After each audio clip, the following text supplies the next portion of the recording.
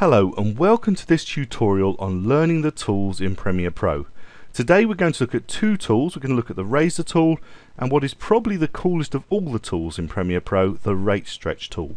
Now they're found in your tool panel. Usually the tool panel when you first open Premiere Pro is up here. However, I've moved my tool panel just down here to the right of my timeline. If you want to know how to do that, see one of my previous tutorials on customizing your user interface. These are the tools. This is the razor tool, which has a keyboard shortcut of C, which is easy to remember because it's C for cut.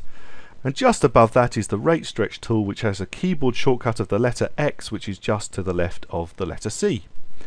Let's start with the razor tool. Now the razor tool you can select, and initially you think that this is the best option. You want to trim a piece of footage in your timeline, you go to the place you want to trim it and you just cut, and then you can cut again. However, this is not a good way to do editing. I'm going to Control Z on the PC a couple of times, or Command Z on the Mac.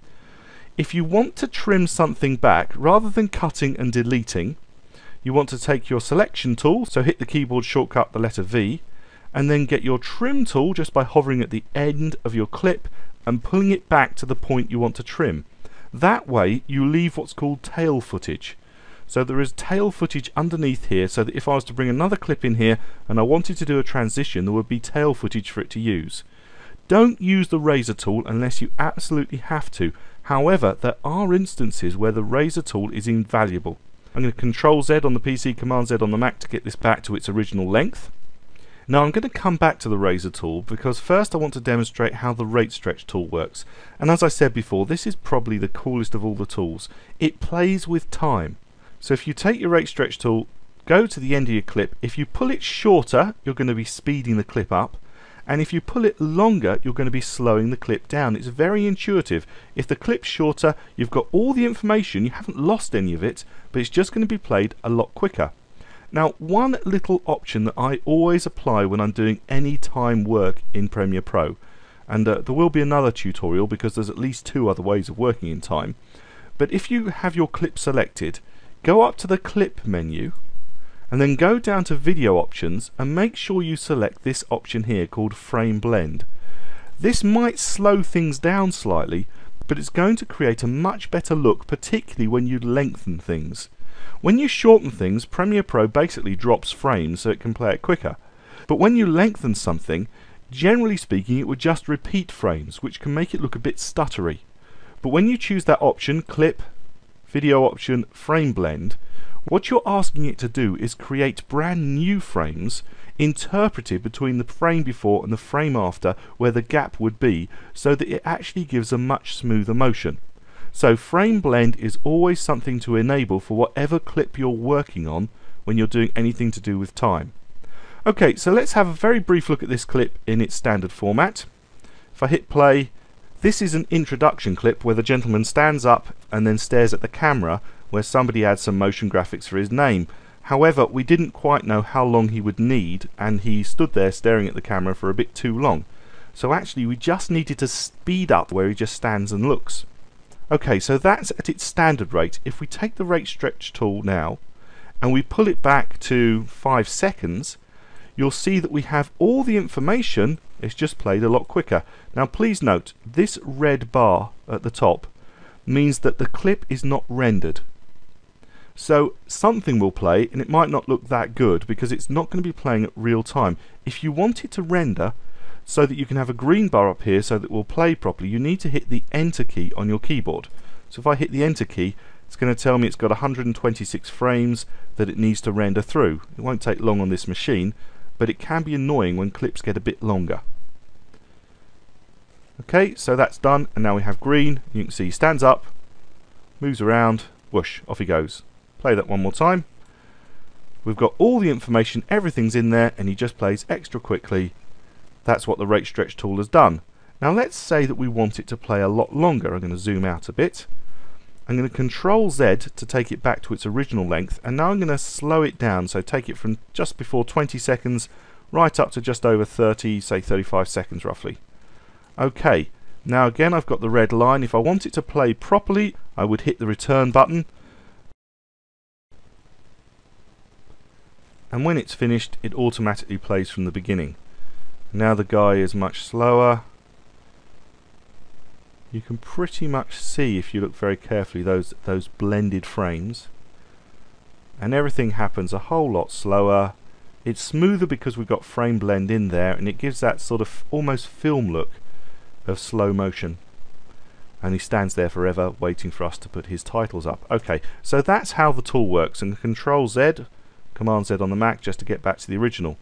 What I really want to do with this clip is have him so that it's normal speed till he's picked up the bag and settled. Then I want him to speed up a bit between this point and the point just before he throws the bag, and then go back to normal speed or even slightly quicker at that point there.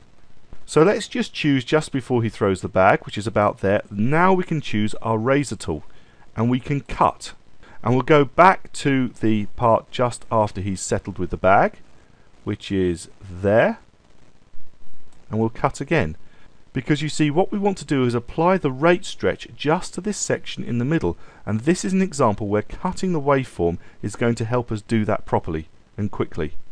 Okay, so I'm going to go back to my selection tool. I'm going to select the clip in the middle, the one that we're going to change, and I'm just going to check clip, video options, frame blend is still on because it was selected for the whole clip which we've just cut up.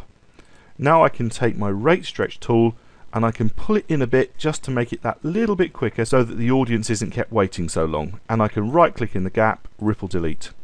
Go back to my arrow tool, and now what I need to do is just hit the return key on my keyboard to render that section with red. Hit return, 93 frames, bombs through it in no time, and that's now green saying it's rendered and it's playing at normal speed from the beginning. Then he picks up the bag, and then he holds the bag and he stops, and it just plays that little bit quicker so that we can get on to the next section. And that's how I've used the rate stretch tool, just to make it work that little bit better, and using the razor tool to cut the section that we wanted to modify and just pull them all together. Okay, so let's look at a slightly more complex example.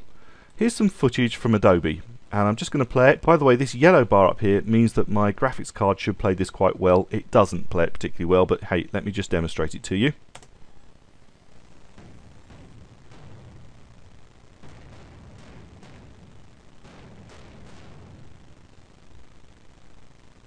Okay, if I was that man, I would be running fast and I would be jumping high, but if you actually look in the middle just here, you'll see that what we have is actually a very high jump. I think it's probably all the adrenaline rushing through him with all these explosions right up his backside. Anyway, what I want to do is go from there where he leaps, do the leap in slow motion, and then have him landing and running, possibly even at a slightly higher speed. Okay, so the first thing I would do with this clip is cut where I need to cut. Incidentally, you can't see the audio here, but it is down here because they're two mono tracks down here. And if you can't see them and you've got a whole load of spare tracks you want to get rid of, you can right click, delete tracks, and then click in this box here for delete audio tracks and leave it at all empty tracks. Click OK, and it's pulled those up so we can see it clearly. Okay, so select my razor tool and cut at the place where he takes off, and then pull across to the place where he lands, which is just there. There, that's it, and cut again. Now that's the area we want him to be in slow motion. We've got that highlighted out. Now I can't extend this clip if I select my rate stretch tool. I can't extend it because there's another clip in the way. So actually what I need to do is pull this clip out of the way when I move this clip forward. And of course the first thing I'm going to do is actually select the clip, go up to clip, video options, and make sure frame blend is on, because this is going to be quite a long slow motion and I want it to look as good as possible.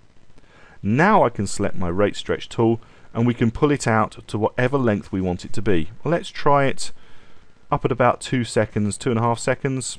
Let's try it there, and then in this space here we can right click, ripple delete, and I can hit the return key to render this section in the middle. 73 frames, that'll be very quick. And now we're ready to play. So he runs along, takes off slowly, and rushes off. And if we want this last section to go a lot quicker, we can take our rate stretch tool and pull it in, so that the end section, we haven't lost any of the information, bear in mind, but he's just going to run a lot quicker. So once again we've got the red line here saying it needs to be rendered. Interesting, we have all three colours. We have going to be played by your graphics card, should be okay.